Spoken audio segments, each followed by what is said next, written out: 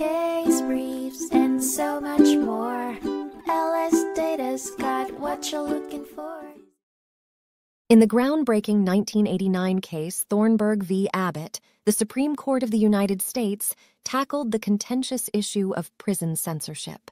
The case centered on the ability of prisons to reject mail if it was deemed potentially harmful to institutional security. This decision held implications for the First Amendment rights of both prisoners and publishers, as it potentially curtailed the freedom for dialogue and expression. At the root of the issue were regulations permitting prison officials to discard materials that could cause a security risk.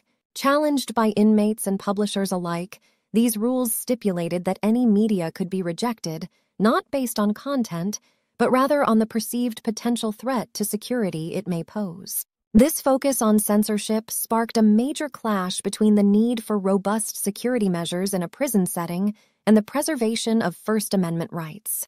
Previously, the district court upheld the regulations, citing the precedent set in Martinez. Still, the Supreme Court ultimately overturned this verdict. Applying what became known as the Turner reasonableness standard, the court deemed it necessary to establish robust parameters around prison regulations impacting First Amendment rights. A regulation in their ruling simply had to be generally necessary to a legitimate government interest. The Supreme Court's decision sent the case back for further review under this lens of reasonableness. Challenging the prior court's reliance on Martinez, the decision posited that if prison authorities could prove their rejection of a less restrictive option was rooted in sound fears of increased harm, then their selection was not an exaggerated response.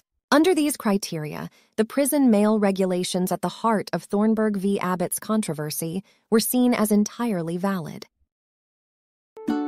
Case briefs, and so much more.